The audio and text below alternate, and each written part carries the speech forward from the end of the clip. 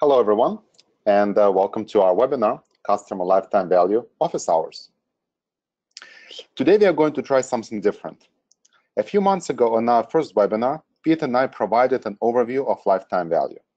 In that webinar, we covered a lot of ground. We started with common marketing metrics, how to measure customer lifetime value, and leveraging customer lifetime value data in your everyday marketing activities. At the end of our first webinar, we also covered a number of case studies of how organizations increased their revenue and profitability by properly applying customer lifetime data. As I remember, at the end of that webinar, we had a lot of questions and emails with a wide range of questions that were covering a lot of different topics, how to properly measure CLV in the different industries, how to apply different models. So today we decided to focus on answering those questions. Number of questions have been already submitted to us, and they are part of this presentation or part of this webinar. But please, during this webinar, use the chat panel and post your questions, and we will try to get through as many questions as possible. Again, the goal of this webinar is not just for us to present and share the information, but to answer specific questions that you might have or items that you might try to accomplish within your organization using CLV. My name is Michael Loban, and I work at InfoTrust. InfoTrust is a digital analytics consulting and technology company. With offices around the world, InfoTrust helps organizations eliminate marketing waste and drive online revenue with analytics. And I'm excited and honored to be joined today by Dr. Peter Fader. Every time I hear Pete speak, I've learned a tremendous amount about not just customer lifetime value, but customer centricity and how we should be thinking about our customers and how we should focus on different types of customers to best serve them and to generate value for our own business. Peter is an international authority on CLV and customer centricity. He is a professor of marketing at the Wharton School of the University of Pennsylvania. His expertise centers around the analysis of behavioral data to understand and forecast customer shopping and purchasing activities. His work has been published in a number of leading marketing and management journals. He has won many awards for his teaching and research accomplishments. Peter is also a co-founder of Zodiac Metrics. Pete, welcome again. Great to be talking to you, Michael. I'm glad to see all this interest in the ongoing conversation about CLV. So before we dive into questions, what we wanted to do is just cover some background information and have a quick summary of what was covered in our past webinar and why is CLV so important. And I'm happy to talk about that. In fact, I just came back from an awesome trip. I just spent most of the last week in Iceland, which you might not think about kind of, the center of all things customer centricity and CLV, but it might be. And it was just so great to sit around and talk to people and CEOs and companies and industry associations, and they're just hungry for this stuff. It's not just a matter of pushing it, saying, hey, here's something you haven't thought about before. It's more, tell me more. Let's talk about broader use cases. Let's dive into some of the nitty-gritty details about different kinds of data structures and different kinds of business settings. And that's what I want to do this morning. I want to make it a little mini Iceland. I imagine that everyone on the line here understands the words that you see on the slide in front of you. You get the basic notion of what CLV is. I bet a lot of you have been playing around with it with different degrees of sophistication. You understand a bunch of the use cases on the right and some other ones that Michael's going to talk to you about. But you want to go further. You want to go deeper, both with the methods themselves, with the integration into other kinds of strategies and tactics that your firm is following, and to try to get broader buy-in, both for everyone across your firm and your external constituents, so that they can better understand the kinds of investments you're making in your customer base. So I'm not going to give you the CLV 101 because you've heard it, you understand it, you don't need it again. I really want to turn this over to all of you to talk about your experiences, ask some questions of me and Michael, and let's just have a really good conversation about where it's all going. Michael, let me turn it back to you. Fantastic, thank you. And again, as a reminder, please use the chat panel in a GoToWebinar and ask us questions. Another concept just to briefly touch on, as we were looking at this information during our last webinar, really what we find quite valuable when presenting or meeting these organizations talking about customer lifetime value is really seeing how customer lifetime value plays in overall digital marketing landscape, right? So as we think about digital analytic stack within the organization, it tends to fall into three different buckets, right? We have different marketing channels that bring people to the website. We have our website or different digital properties that we are trying to measure with tools like Adobe Omniture or Google Analytics, and then we have our user data set, so we have our own CRM system or point of sale. And what we would want to do is, once we have our CLV data, which often ends up living in our internal database, is then how can we use that information and optimize our marketing spend, optimize who we target and how we target those customers based on this data.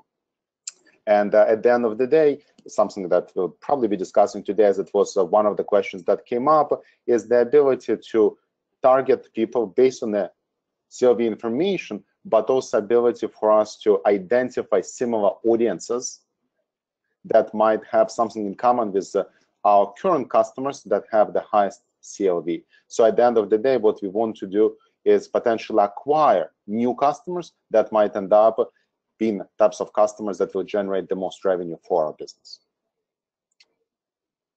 And so with that, let's start with a Q&A.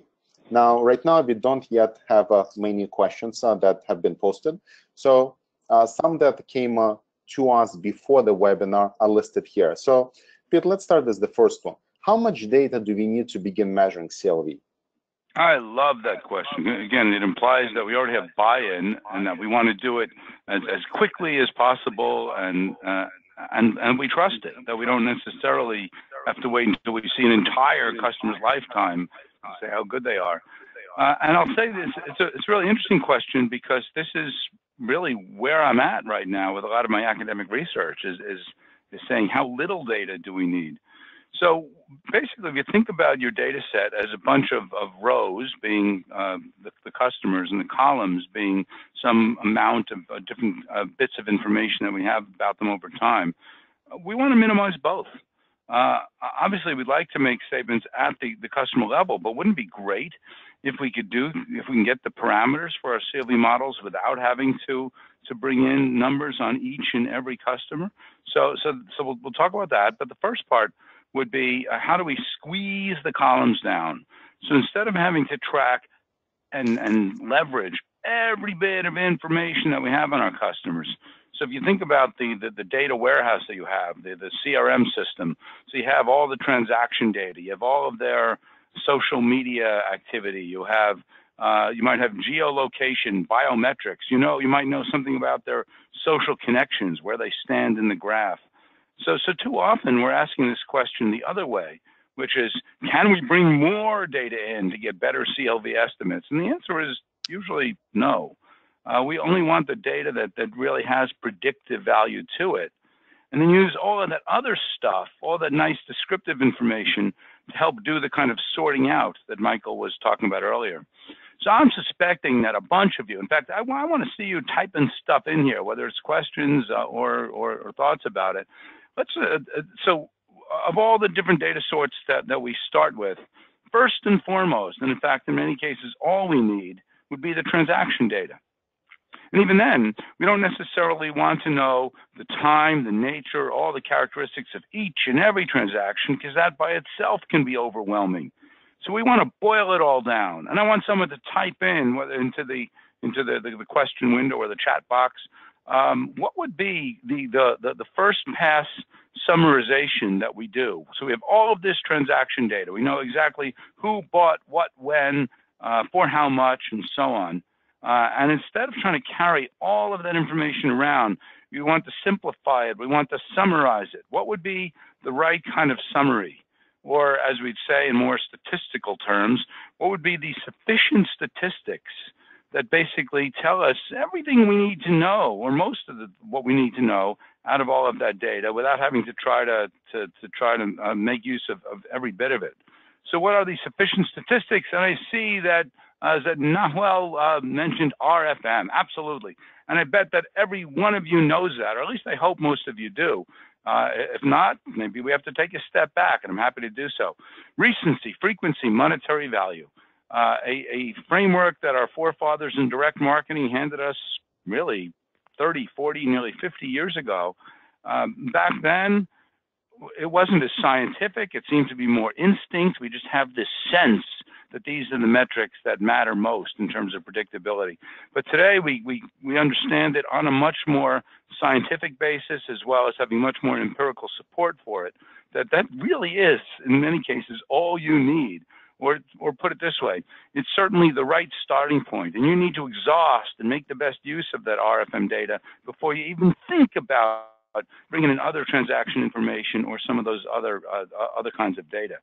Yes, we can augment RFM with some of those other measures. There's no question that there's room for incremental value from some other transactional or non-transactional information. But like I said, you're going to get yourself 85% of the way there with RFM alone. So don't try to run before you walk.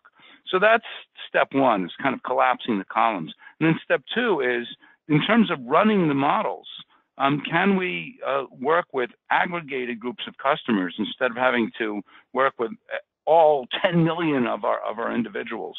And yes, we can. In fact, if you jump all the way to the extreme of the brand new work that I have, some of you may or probably aren't familiar with it, trying to do customer-based corporate valuation. All we're taking are the aggregated numbers that companies are producing on a quarterly basis to say, how many customers did something with us? How many total orders did we see? No information whatsoever about any one customer. And we find that if you have the right kind of aggregated information, and if you can see it over time, and if you know what to do with it, if you know the right math to run, then you can actually come up with estimates of your CLV models that are almost identical to, almost as accurate as the models you'd get if you had all the granular data. And real happy to post some information about that paper. Maybe I'll type in a URL for it. But so we can collapse the rows in order to get our overall parameters, and then apply them to individual customers to say, okay, so what is this customer worth? What is that customer worth? Collapsing rows, collapsing columns, that's what keeps me gainfully employed. And I think that's what allows more firms to actually dip their toes in the water, because they realize that it's not quite as burdensome to get going with CLV. You don't have to worry about boiling the ocean. You can get started with relatively simple data structures. So I'm glad that that's question number one. And I really hope that this answer will provoke other questions or comments that some of you have about data structures, data requirements. We got these other ones here, and I'm glad to talk about them, but I'd rather hear the questions that are on the top of your list. So go ahead and type them on in there. Michael, do you have any thoughts about that one? Not, I think, about the first one, but maybe we can dive into the next one in terms of the ability to predict customer behavior.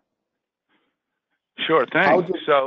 How do we know if it's accurate or not? And a lot of times we see this with predictive models when we don't necessarily predict lifetime value, but we predict when what the next purchase is going to be or when it's going to take place. How do you go through the process of testing it and validating your information?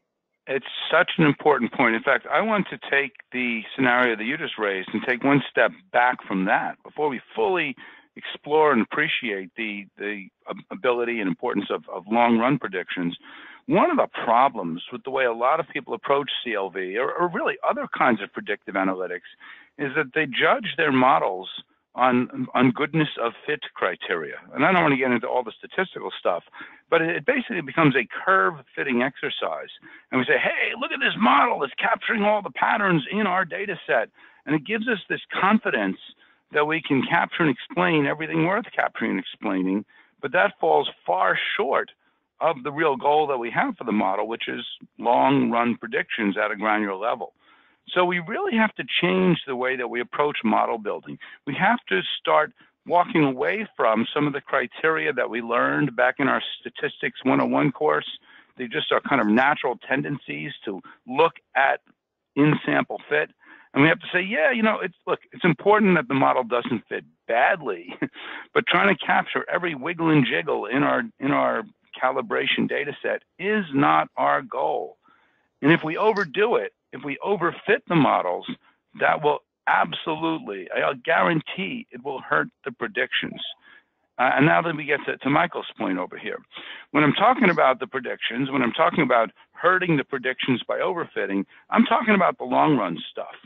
So too often, if you're building your models and you're making kind of a one step ahead forecast, so let's predict, who's going to buy our product next, or when will that next purchase take place, or how many purchases will take place over the next quarter. We can fool ourselves. Not to say those are unimportant questions. Okay, no, don't get me wrong; those are important questions. But by focusing too much on those kinds of short-run, kind of next period questions, we give ourselves a false sense of confidence that our model will predict well, way off into the future. And this is actually a big, big problem with machine learning and other kinds of traditional regression-oriented techniques, that it will do just an amazing job over that next period, but it doesn't do so well when you start looking over a longer horizon, which after all is what customer lifetime value is all about. So we have to be very careful about the methods that we choose and the ways that we use them, in particular, the ways that we evaluate them. But when we start thinking about the long run, when we start asking the questions the right way, not will this customer make a purchase in this quarter, but how many purchases will this customer make over their lifetime with us? When we start reframing the questions towards issues that are more related to CLV and more related to broader customer-centric strategies, A, it's going to change the methods that we use. B, it's going to it's going to give us a sense of what we're capable of doing. And C, it's going to also bring in a bit of humility. It will help us understand what we can't predict, or what we can't predict with a great deal of certainty. So I want to approach these two questions that you see here in a fairly balanced manner. So yes, it is possible to predict customer behavior. It's easy to predict customer behavior if all you're interested in is that short run. And for many cases, that might be all you want. In cases like that, if you really only care about next quarter, then don't worry about CLV. Don't even claim to use it. It's probably the wrong tool for you. You want to be using the methods that have that shorter horizon orientation. But if you want the longer horizon, which I hope many of you want to, then you have to use different methods that are less focused on fitting and more focused on predicting. And then how do we know the predictions are accurate? Well, hold yourself accountable. Hold the model accountable. In fact, we can start doing this even before we run any models. Let's go back and, in fact, let's back up to RFM. Let's talk about the ways that our forefathers determined the effectiveness of RFM all those years ago when they couldn't have even dreamed of the kinds of models that we have today, or the kinds of computational power or raw data. So way back when, they would split their data set. They would say, let's look at all the data through, well, let's use current years, through 2013, to find out what metrics are most correlated with what we see from 2013 through first half of 2017. Let's not even run any models. Let's simply find metrics that seem to relate to relatively long-run future behavior, or at least in this kind of holdout data set. And that's where RFM came from. It was just a recognition that recency, frequency, and monetary value were remarkably related to, and therefore presumably predictive of, what we see customers doing over, say, a 3 to 4 year or longer horizon into the future. You don't even need a model for that. This is genuine data science. It's not just let's take a data set and kind of look at it and make pretty pictures and query it and sort things. It's creating this kind of period one, period two, and really understanding what is it that's going on in period one that's going to help us make better statements about period two. Now, of course, we don't always have the luxury of being able to split a data set like that, that's when we need the model to be able to take the whole data set and make bona fide predictions into the future. And so we want to come up with models that will work well in this period 1, period 2 kind of way, and will work so well and will be so robust that will be, A, relatively insensitive to the way that we define period 1 and period 2. Again, the last thing I want to do is to say that period 1 is 11 months and period 2 is 1 month. Nah, that's too short. So what should we do? Should we do 8 and 4? Should we do 6 and 6? Do you think we can get away with 3 and 9 in terms of how we split up 12 months of data?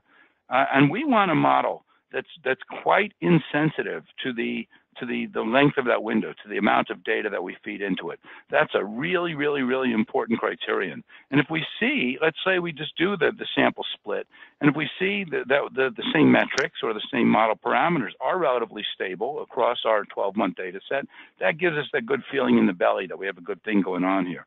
Number 2, we want a model that's relatively robust, not only across time horizons, but across settings, across customer segments, business units, geography, time periods.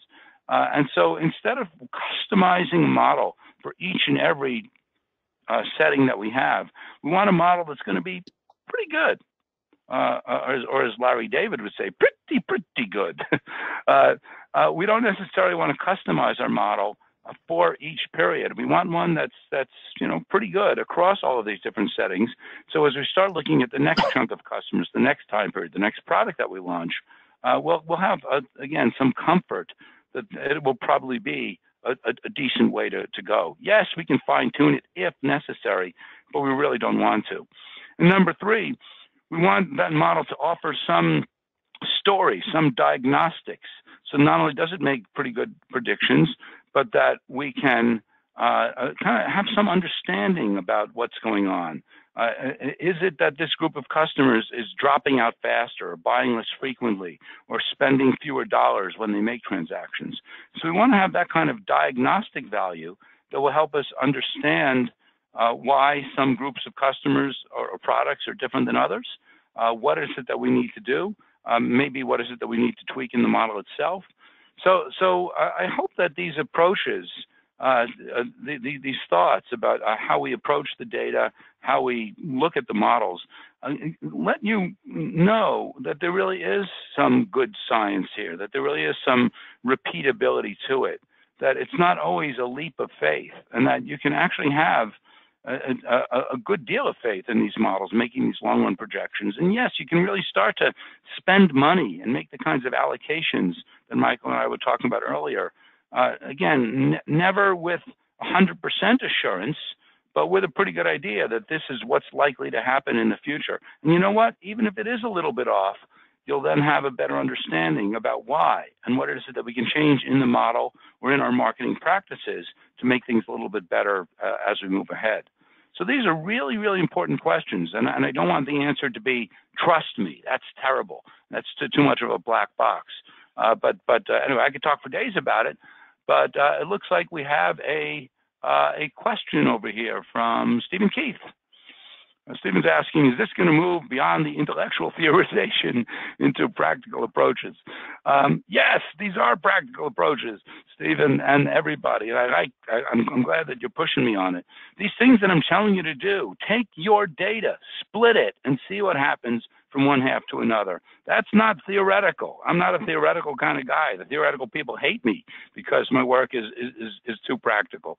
So I really want people to understand what these models are good at, and again, their limitations. Let me just say 2 words about that, and then we'll get back to talking about how we use the models. One of the other limitations is making statements about particular individuals. We have the capability to do that. We can run these models and say, given your recency, frequency, and monetary value, here is our best guess about what you will do and what you will be worth. But we only have so much faith in those forecasts at a very granular level. You have to be careful about pushing these models too far. Yes, we want to use the granular data to get the models going, but in terms of trusting the predictions, honestly, I'd rather do it at a micro segment of customers. Let's find a group of customers who share a set of relevant characteristics. When we acquire them, through what campaign, what product did they buy from us? And for customers who share those characteristics, these models will be incredible about making statements about that micro segment as a whole. But there will always be a lot of variability around particular kinds of customers.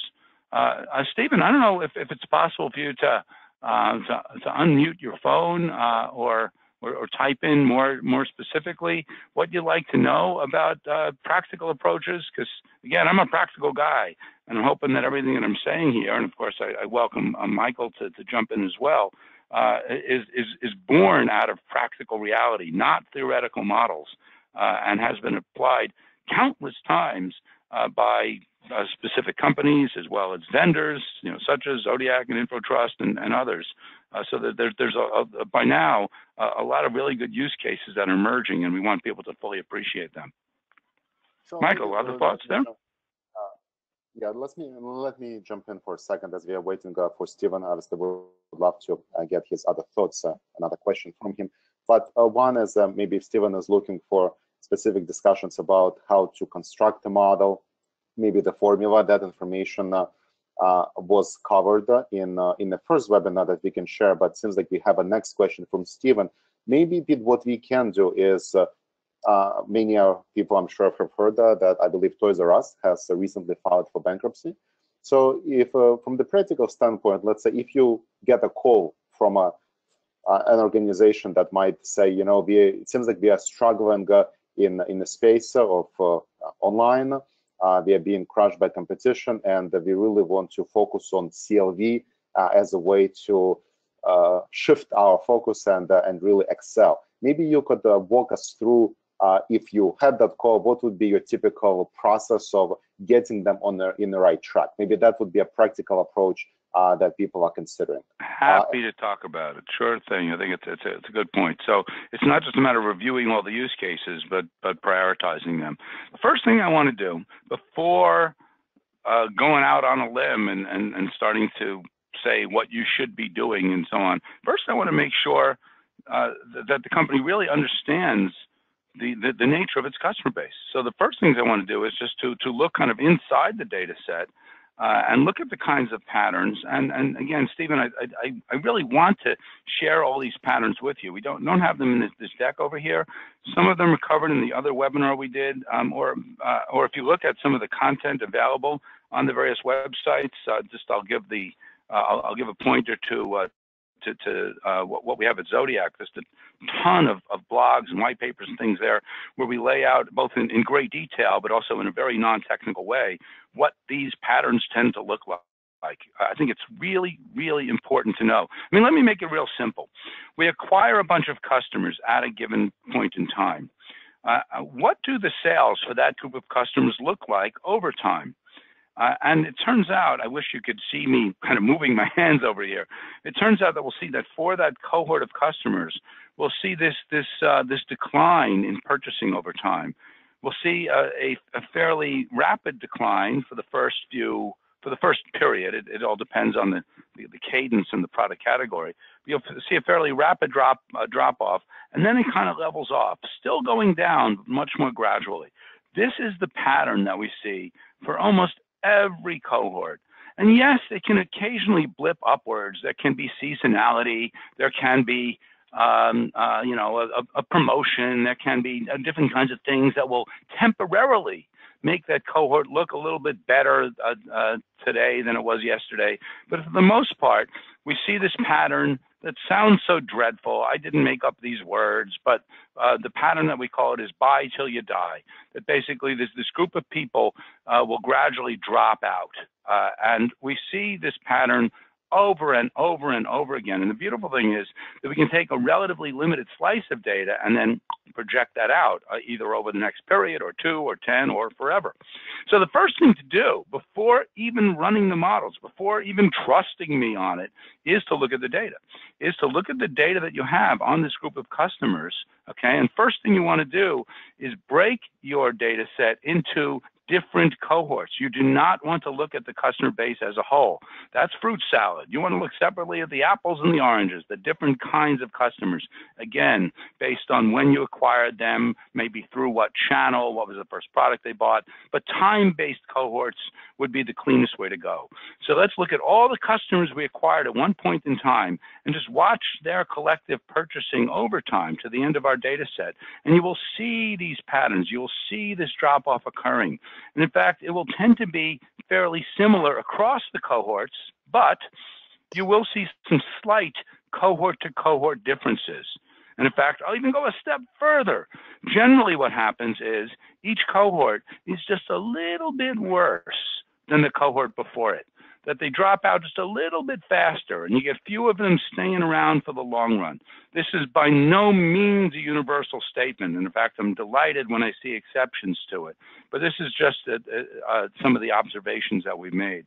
So a lot of these points, again, I can't do justice to them on this webinar right now, but we have documented them. We really want people to understand what these patterns look like in the data before we even go out there and trust the forecast and to make decisions on them. Step two would say, okay, we see these patterns within and across cohorts, that's great. So now let's see how well can we make these kinds of forecasts. Now let's take the data we have, split it, as I was saying before, and seeing how well these models can predict what each of these cohorts are going to do in the future. And if that's working pretty well, great. We're going to move on to step three. If not, we got to go back and tweak the models. Maybe we do need to account for seasonality. Maybe we do need to account for marketing campaigns or other little technical bells and whistles that we can bring in there, but we don't want to start with. And then the fun begins. Then it's a matter of, okay, now that we can trust these predictions, what are we going to do? And you know, the answer to that question is going to depend somewhat on what we were seeing in the original data. So is it the case that that each cohort is getting much worse than the cohort before it? In which case we're going to focus on smart acquisition. We want to go out there and improve the kinds of acquisition activities we're doing to get a better yield of customers based on their CLVs. Is it that we acquire customers who look pretty good, but the drop-off that we're seeing over time is more rapid than what we've seen in the past or what we've read for other companies, in which case we're going to focus more on using CLV to do finer retention and development activities. So as we go out there and launch a new loyalty program, let's really understand who's using it and are we catering it towards the right kind of people, and is it working to keep them around longer and to get them to buy more. So we'll see a lot of things in the original data set that will actually point us towards which of these different kinds of applications we're going to want to do with CLV. And again, happy to talk much more about that, but a lot of it will depend on the particular context. We can lay out the 50 fun things to do with CLV, and again, that was covered in the previous webinar, and you can see the link to it in the chat window right here. So I think it's really worthwhile to go back and explore what Michael and I spoke about before. But real happy to take other questions that go beyond that. Michael? So maybe a follow-up question to that would be convincing the organization to do this, right? Let me maybe rephrase this question. For how long have you been leading these types of webinars, seminars, speaking at conferences about the value of CLV?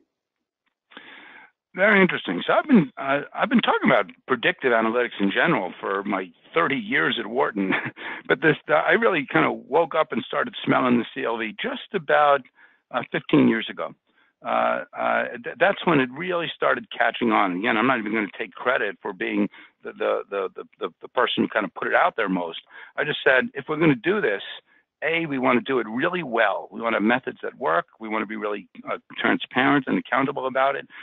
B, we want to think about this variety of use cases. If we're going to do this, let's do it broadly. And C, maybe most importantly, is let's think about strategies that tie a lot of these use cases and methods and data structures together. And that's, of course, where we get to the customer centricity. And it's wonderful to see Again, those are words, I never put those two words together 15 years ago. Those are words that kind of emerged kind of almost in a bottom-up way from, hey, these methods work. Hey, these methods let us answer a bunch of different questions. So now let's step back and say, what would be a strategy that would tie a lot of those questions together? And now the eureka moment today is, hey, there's a lot of companies out there that just on their own have been moving towards this kind of strategy, but they've been doing it with a lack of sharpness. They've been doing it somewhat kind of in the dark and taking, 2 steps forward, 1 step back. So let's try to lay out these broader strategies. Let's try to do so in a more universal manner. Let's try to do so in a way that we can actually learn from seemingly unrelated companies and even seemingly unrelated geographic areas. We have a lot to learn what the folks in Iceland are doing these days. So it really has been an evolution from models to tactics to strategy. I'm equally interested in all of them. And depending on the company, the starting point might be different for one versus another. For some companies, it's, our strategy is failing us. We need to change the entire organization. We need to move towards customer centricity. And oh, by the way, that requires us to embrace CLV. But for other companies, it's more opportunistic. And you know what? We're doing pretty well, but we could be doing better.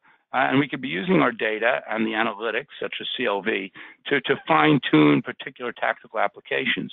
So I don't want to lay out a single recipe for everyone, but I do want everyone to be aware of this continuum from data to models to tactics to strategy, because it does fit together beautifully. And I think it's important to kind of see where you are on that spectrum.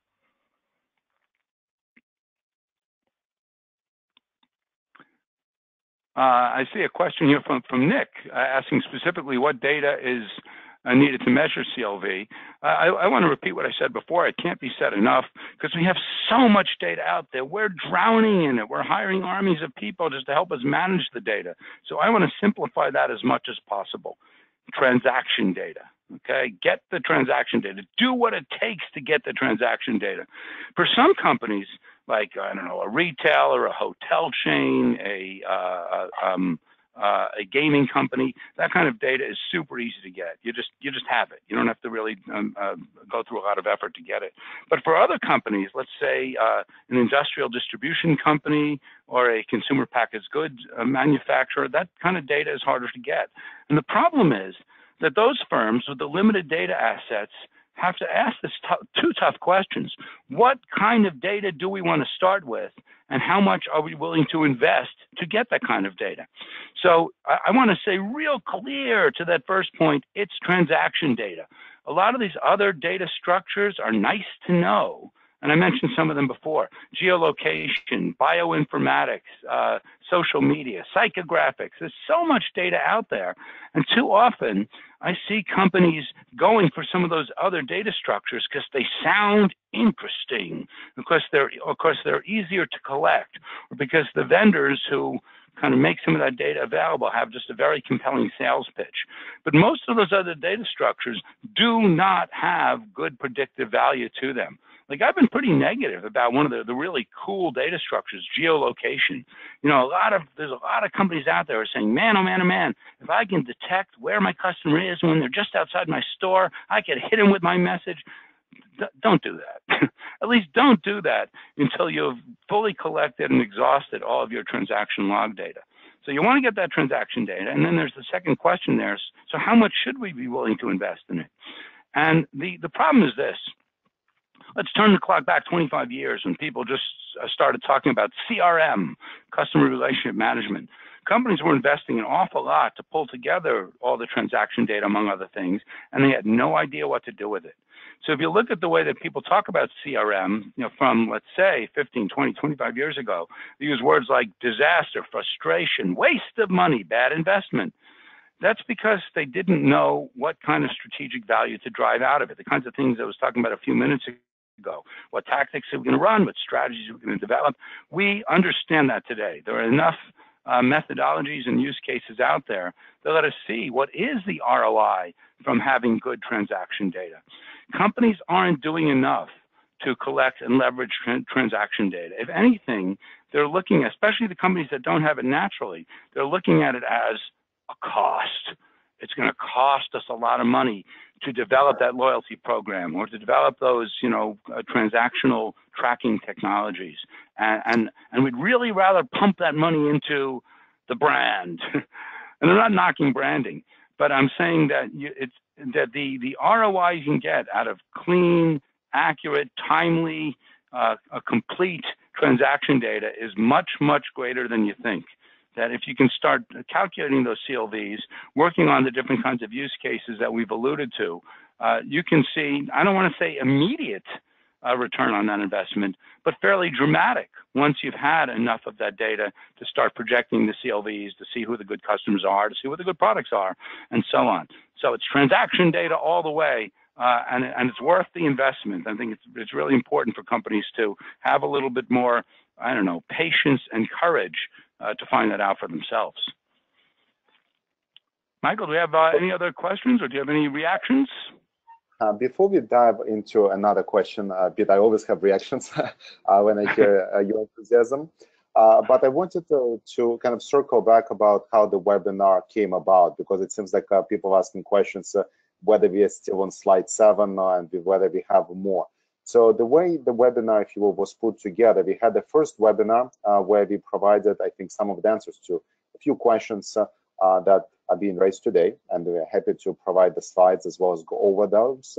And in that webinar, we talked about the actual calculations of CLV applications, we're featuring some of the case studies, and then we had quite a bit of requests from people. Can you help me with this question, or can you help me with this question? And obviously, as much as we all love for Pete to show up at our doorsteps and crack our problems, it's impossible. So we decided to have this follow-up webinar, which is kind of, I think of it as a classroom office hours, where you come in with different questions and we try to address them on the spot. So again, please keep sending us those questions, and this is really a prime opportunity for you to pick Pete's brain as you might be preparing the presentation for your company or on this type of content. So yeah, absolutely. Michael and I can have a lovely conversation here, and we can focus on the other questions on the page here. But by no means are those the only ones. So, and you know what? To be real honest with you, I can answer these questions, and I will. But I'm interested in hearing kind of. I want you to ask me a question I haven't heard before. Okay, there's my challenge to all of you out there in webinar land. Ask me a question about either. Whether it's about the data inputs, whether it's about the analytics, whether it's about the tactical use cases or the strategies that I haven't heard before. Because I really want people to, it's not so much stump the professor. That's not the point here. The point is I want people to really stretch their imaginations about CLV. Instead of just reading some textbook formula for it or textbook use case of it and say, yeah, I guess I could do that, or, yeah, is that it? I really want companies to push real hard. In fact, that's one of the reasons why I co-founded this Zodiac company in the first place, because there's been a lot of companies out there that would do a one-shot CLV thing. Let's just try it. Let's evaluate one group of customers or one campaign or something through the lens of CLV. But you know what? It's too expensive. It's too unconventional for us to do it regularly. What I want to do is to make CLV so accessible that you can run the models all the time, multiple times a day. Let's run it for these customers and those. Let's run it for this campaign and that. Let's look at the value of the customers associated with this product or that one over there. If we can make CLV universally available to a company, then use cases and strategies and just kind of thinking about it will really evolve, and that's what I want is for companies to really stretch themselves on it to find out if it's right for them, and if so, how they'd really see the value in it. So let's see. Let's see what other questions that we're getting over here. So I'm seeing this question from Kathy saying. Let's see if I can zoom in on Kathy's question. Michael, maybe you could read yes, Kathy's absolutely. question. So the question is, and Kathy, no problem, absolutely, that you missed the webinar. We will send out the recording and happy to send the slides as well. But what about the service-based businesses? where the sale is heavily dependent upon a salesperson and make 2 years to close a $5 million contract that lasts years. I'm not sure how to use CLV on this. I love it. Kathy, so far you get the Question of the Day award. Kathy, I want you and everyone else out there to look up a gentleman named Stephen Lerner, because what he did exactly on this topic is just incredible. He used to be the director of marketing for a company called Meriel, a big veterinary pharmaceutical company. Some of you might know them through like Frontline flea collars and things like that, but he was in charge of selling antibiotics for cows and horses. So number one, it seems like a really unusual business setting. It's straight B2B. It's not video games or hotel stays or whatever.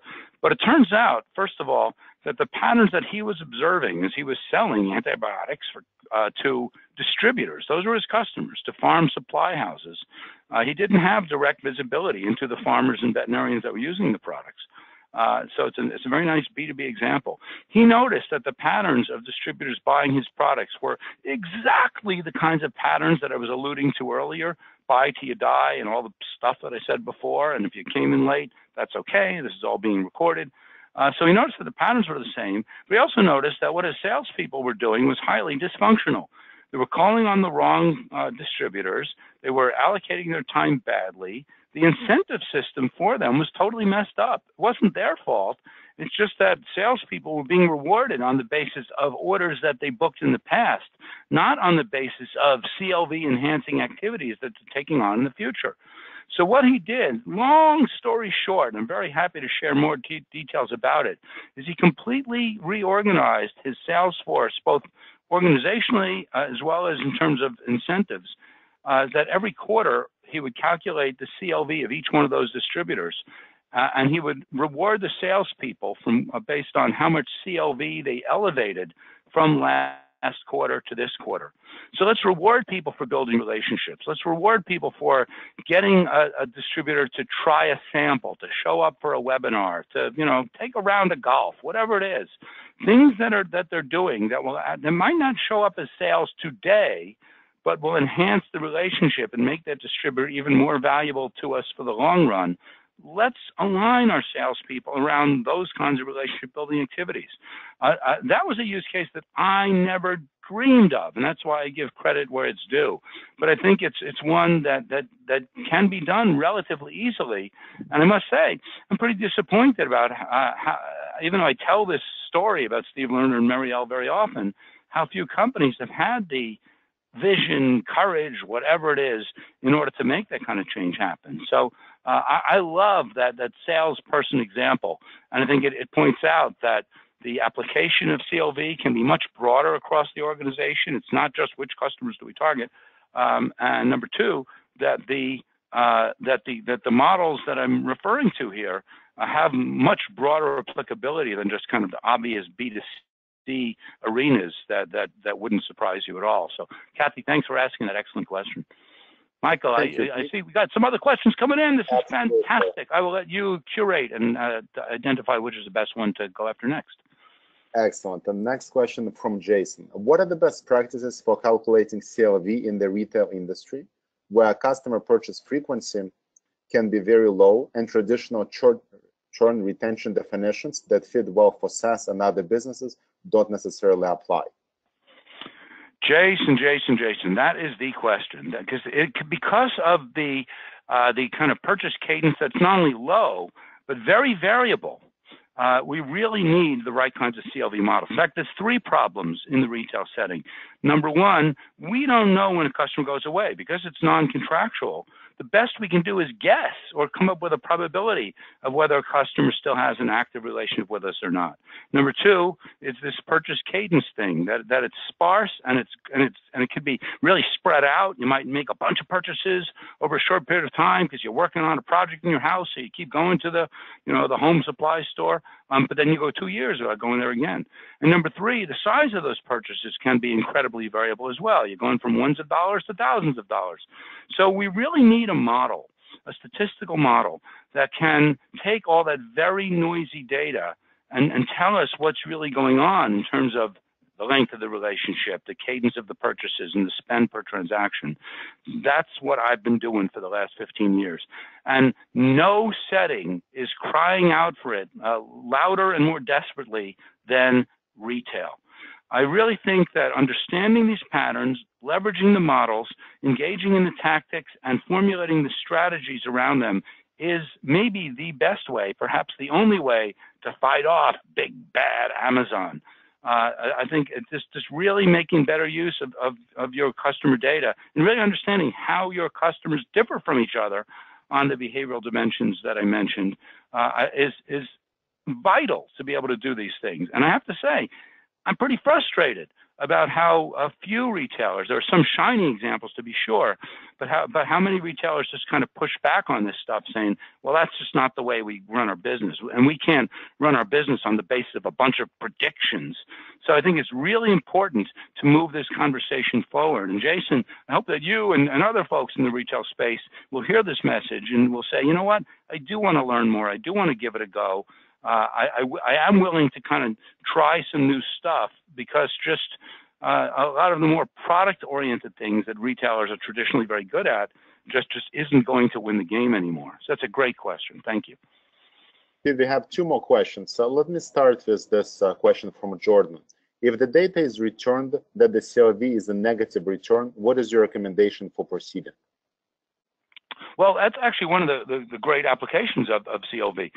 Instead of just running our CLV models on the basis of revenues, we really should be looking at the margin that we're getting from each customer and then projecting that forward. And I have a couple of papers where we've actually done that.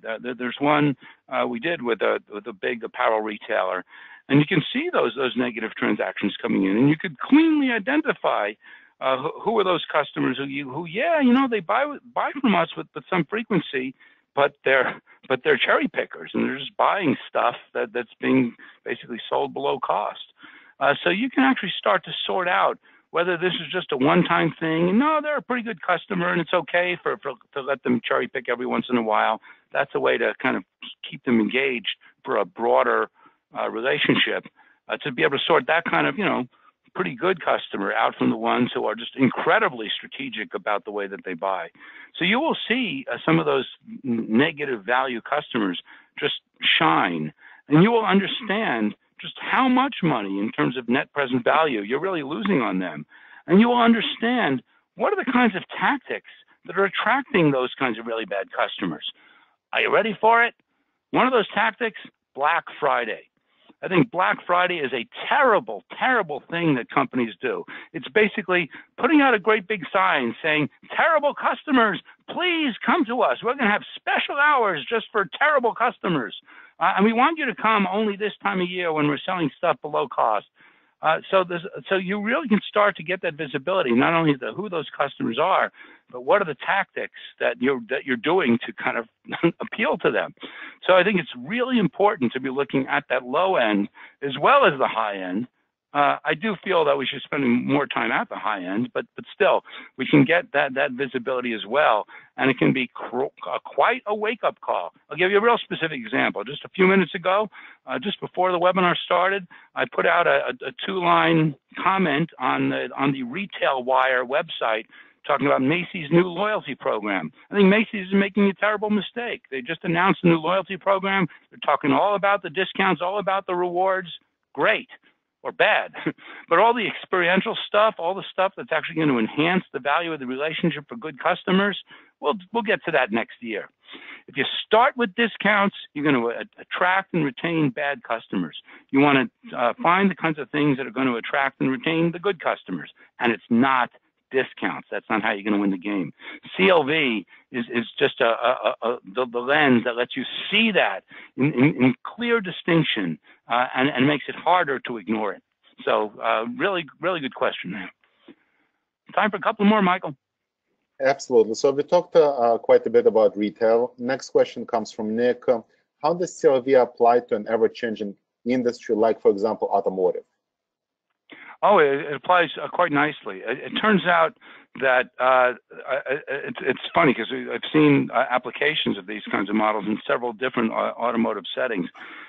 If you ignore the stuff that's ever changing. If you just just view it as an Excel spreadsheet where the rows are customers and the columns are whatever, profit-oriented activities that they're doing with you. Let's, for a moment, strip aside specifically what they're buying. Just did a transaction take place? How much value did it have?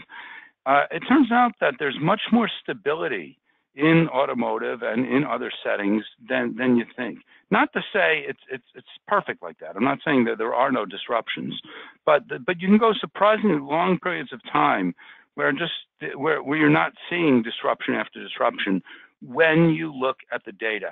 And when you do see a disruption, like some new model came out or some new accessory or something like that, you can get a better appreciation because you're saying this is what baseline sales should have been for this cohort or this micro segment, and oh my goodness, they're much higher now. Let's look at the delta between what sales should have been and what they were, so you can really start to understand which of those disruptions really are disruptive and which ones are just basically small kind of ripples in the water. So we'll see that all the time. And I actually, even just last week, had the pleasure of talking to an automotive accessory company that's basically doing exactly this kind of thing and bringing just real discipline to understand what kinds of initiatives that either they're taking on or others in the industry are really moving the needle, and which kinds of customers are the ones who are most affected by them.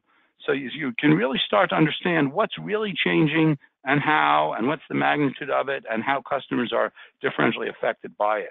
And so I think those are pretty universal statements that apply to automotive as well as retail, as well as any of the other sectors that I've referred to. One more question, Michael. What's the best one we have queued up for us?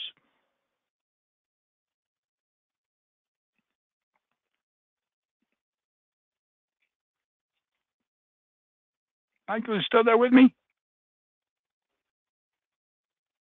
Is anyone still there with me? Oh, there we go. Huh? Next question comes from Yahoo. Which percentage of error can we accept in the predictions of CLV for a 1-year period, or 2-year period, or 3-year period? Oh, I like that, getting into some of the technical stuff. I want these models to be really, really, really good. So when I fit my model over one chunk of data, and let's just say I'm looking at one cohort of customers, and I project what that cohort will do over the next, let's say, 4 months, and I see what they did, and I'm going to look at the difference between those curves. I'm going to look at the percent difference on a week-to-week basis, and how far off are they on average over that holdout period. I want my models to be, I'd like them to be within 5%. I'll tolerate maybe 10%, but if there's more than a 10% difference in the holdout period, then I'm missing something. Then I don't trust the model. And I recognize that if I try to project even further out, that deviation is probably going to spread even greater. So I have super high standards on these models, and really I obsess over the quality of the forecasts as opposed to the in-sample fit, which will probably be just as good. Again, absolute percent errors of around, say, 5 or 10%. But I want a model that's going to perform pretty much as well out of sample in the forecast period as it does in sample. That's a real good test for me. And I want to avoid a temptation to make the model fit better and better and better, because that's going to create the imbalance. That's going to create the overfit, where it fits super well. My goodness, I'm within 2%, but then the forecasts are off by 15 to 20%. So those are some rough numbers for you, but I'm pretty serious about them, and my standards over a pretty long horizon are very high. And if we can't hit those marks, then we probably shouldn't be doing the CLV thing until we can get better data or better models. Perfect. Michael, I think we've hit 11 o'clock. I think it is time to say class dismissed, but of course, I will leave it to you to wrap things up. Absolutely. Thank you. And I see there are a few more questions from Yahoo. Thank you so much for sending them. If you would like, maybe you can follow up via email and we will get back to you. There's a few other technical questions. So thank you everyone for joining our open office hours. If you would like to learn more, you can certainly visit zodiacmetrics.com and InfoTrustLC.com. On both websites, there are a lot of different videos, blog posts, and articles about CLV, about analytics. You can also contact us via Twitter, email, and you can see Pete speak next live at the eMetrics in New York. And if you like a webinar, you can attend, welcome to attend our webinar. This a guest speaker from Forrester, Boris Ellison, where we'll be discussing how CPG organizations and large enterprises can conquer digital. Again, thank you so much, everyone, for attending and for asking so many good questions. And Pete, as always, absolute pleasure. The pleasure is mine, Michael. And again, thanks to all of you. Let's keep the conversation going. There's still so much to learn, still so much to do, and the best is yet to come. Thank you.